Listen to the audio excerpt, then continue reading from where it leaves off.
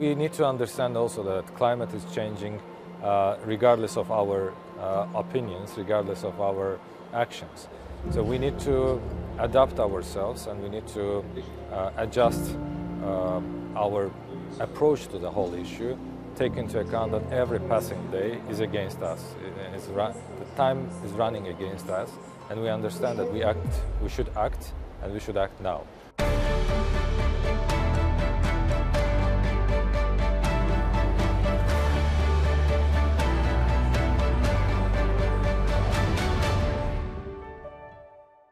We're minutes to midnight in our efforts to limit the rise in global temperature to 1.5 degrees Celsius.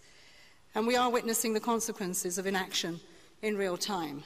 Extreme weather is devastating lives and livelihoods around the world, with those who contributed the least paying the highest price. But there is hope, and we are moving in the right direction. A stark warning, yet one with optimism that it's not too late. Pre-COP29 in Bakú was one of the last ministerial gatherings before the main conference in Azerbaijan. On many issues regarding the negotiated outcomes, we have some already points of convergence. And that already once again proves the importance of it.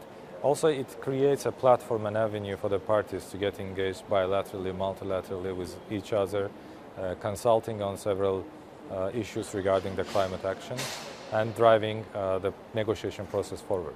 Pre-COP29 was held amidst calls that Baku must host an enabling COP and one with increased global alignment on climate ambition. Most people have to understand that the urgency is there. We have few years, according to science, to be able to stabilize the increase of temperature. But at the same time, to stabilize in those few years, we need financial resources and we need international cooperation.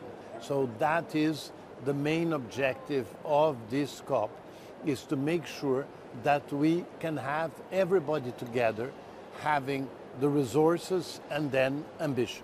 Scaling up development finance and overhauling debt architecture was high on the agenda across the board. I think it's the time to run. We need to move more fast.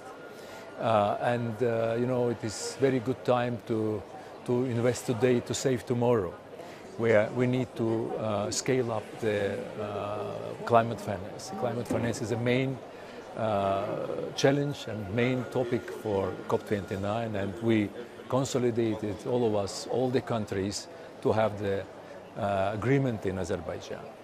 The COP presidency's troika that was set up to build continuity and coherence between COP28, 29 and 30 respectively was already visible in force as the UAE, Azerbaijan and Brazil came together to support Mission 1.5 degrees Celsius and to build on existing presidency initiatives.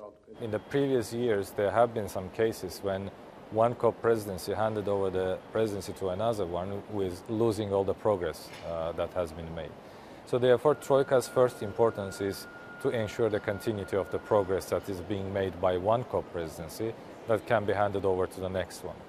But at the same time, Troika, the current Troika, has its own mandate to create an enabling environment for the parties to prepare and submit their new nationally determined contributions, the more ambitious ones, by February 2025. COP29 goals include a switch away from fossil fuels and expansion of clean energy, all solutions that could contribute to its legacy. Well, I believe that we can do the right thing, because the same way that humans have spoiled the climate by doing many things that have a very strong and negative impact on climate, we also know that humans have created some solutions for some of these challenges. So I'm an optimist, and I think we can definitely get together and have an international cooperation that will allow the world to use the good ideas and not only to concentrate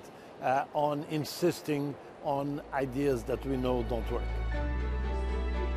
And it's that unified international cooperation already taking place in Baku at events like Pre-COP, which is needed to solve the ongoing climate crisis as we move forwards to a better future.